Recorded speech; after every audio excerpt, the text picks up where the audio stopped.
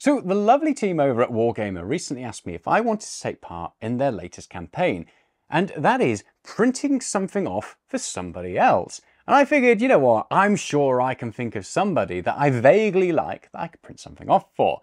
So they very kindly sent me over a couple of bottles of their Wargamer resin to print some bits off, and I chose these Napoleonic files. And you might be wondering why Napoleonic stuff, considering that you always do just like fantasy or sci-fi or just other random bits. And we'll get onto that in a moment. So this isn't a sponsored video, they just kindly sent me over this resin to take part in their campaign, so just pop that out there. But if you've not seen my previous video about Wargamer resin, it's a really nice, flexible resin that works perfectly when it comes to things like your fantasy miniatures or just miniatures in general. You don't have to worry about snappages or breakages. It's nice and flexible, you can drop it, you can bang it, you can bend it, you can do all of those things.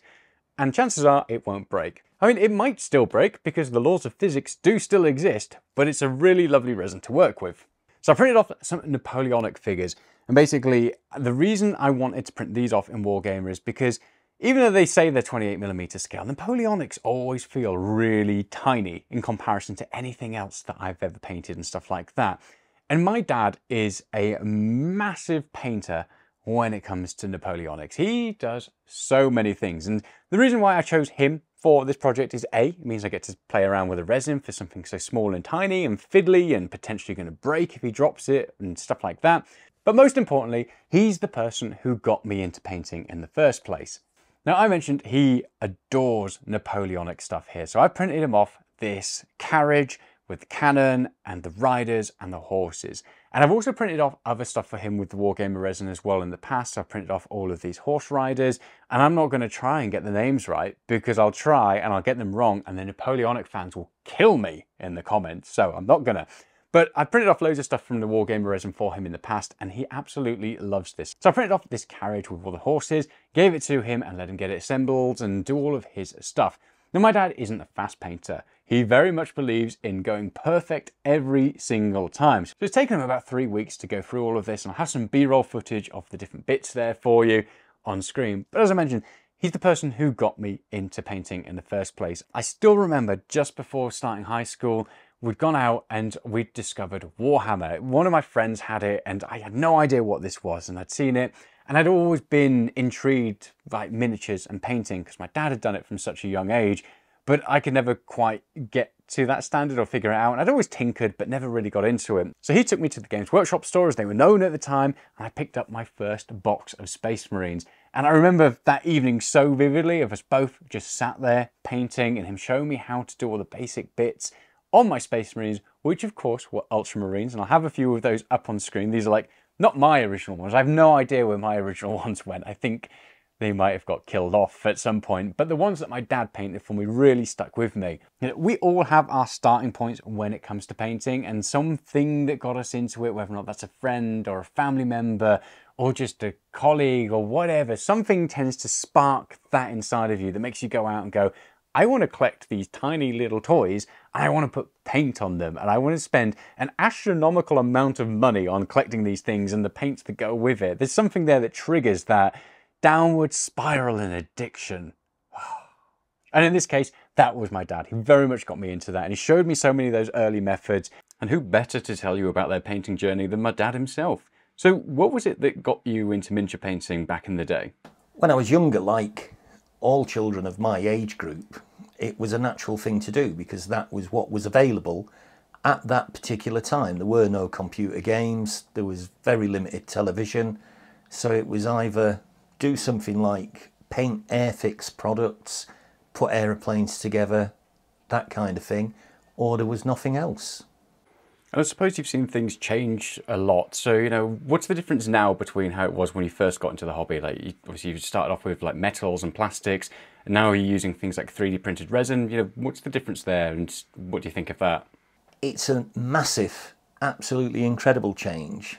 If you look back to the 70s, which is about when I seriously became a bit of a modeller, you had Airfix and Humbrol, and they had all the Waterloo and Napoleonics, which I particularly like, and they were just the basic plastic moulded figures on a sprue.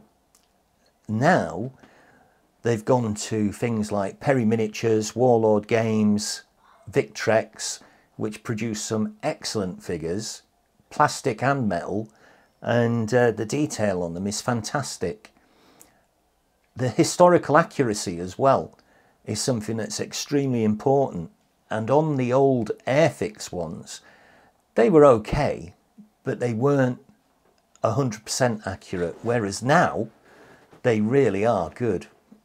And when you then move on to things like the files that you can buy, where you can then print the product yourself, they're just amazing. They now have completely changed the concept of modelling, in my opinion, and I can't find myself going back to any other product except for those that print. So I'm interested as well just to find out, what was it like trying to teach me how to paint back in the past, and I suppose by extension my brother as well?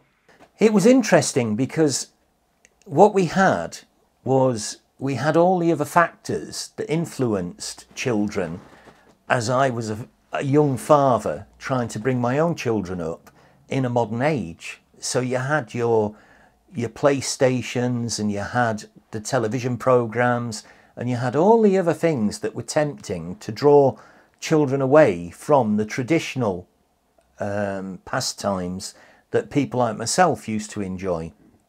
So I tried, and I tried very hard, and I actually diversified to Warhammer only because that's what my son, particularly Sean, enjoyed. So I had to then start painting something that I didn't like and didn't really enjoy. But if I painted it, then what I was hoping was that if I painted it to a decent standard and I impressed him, he would follow and he would do it. And fortunately, that is exactly what he did, and I'm very proud of that. And a quick bonus question, how does it feel to have a son who paints better than you? Well, that's debatable. He is good, he's very good, but his style is so different to mine.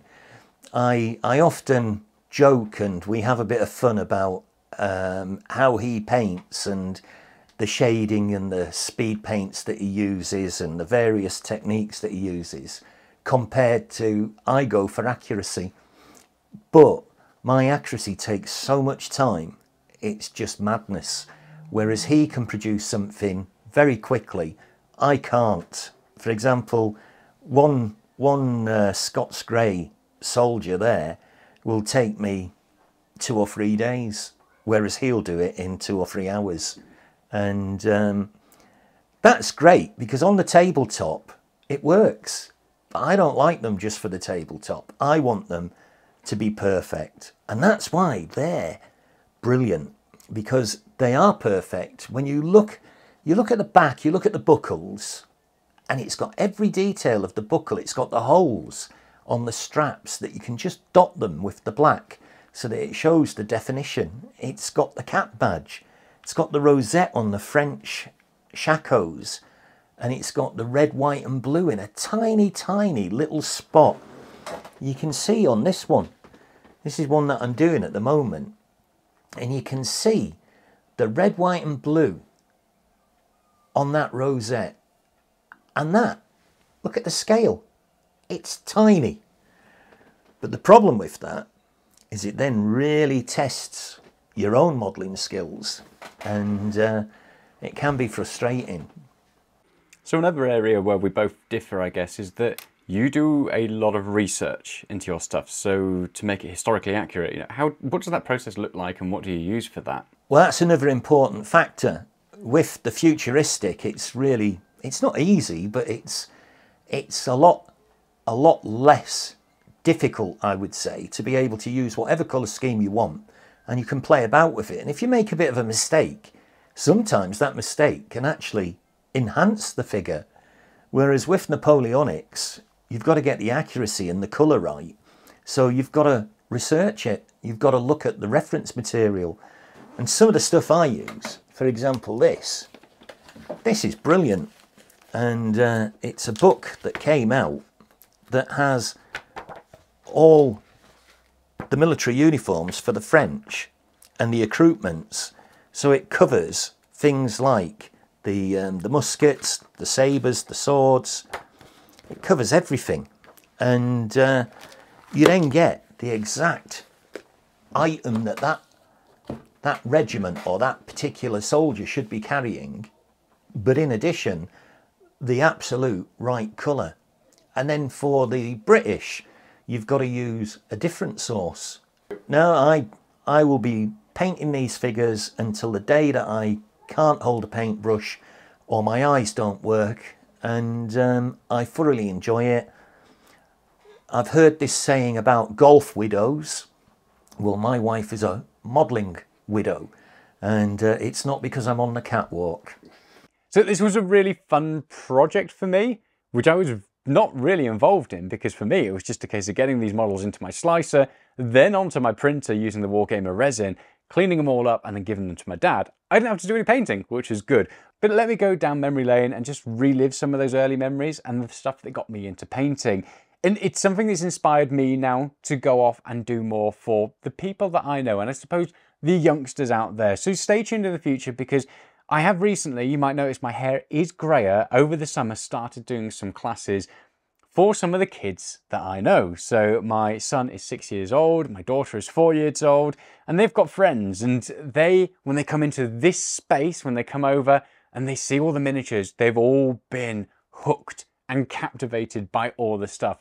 And pretty much every single one of them said, can I make something like that? Or can I paint something like that? And foolishly, because I was going down this nostalgia lane, I said, yes, let me teach you. So I've done my first class for the kids, and I'll be doing some videos on that and some of the tips and stuff that I've learned from that, which one of them is don't have children. But that aside, there's so many things there that you can give back to kids. And the thing that's made me incredibly happy about doing that is seeing the expression on their faces when they've painted up their first models and they've taken them home. And then I've been sent pictures by the parents. They've made their own little shelf for their models. And every single one of them said, oh, can we do this as like a weekly thing? We'll do more classes in the future, but they want to do it and they want to get into wargaming.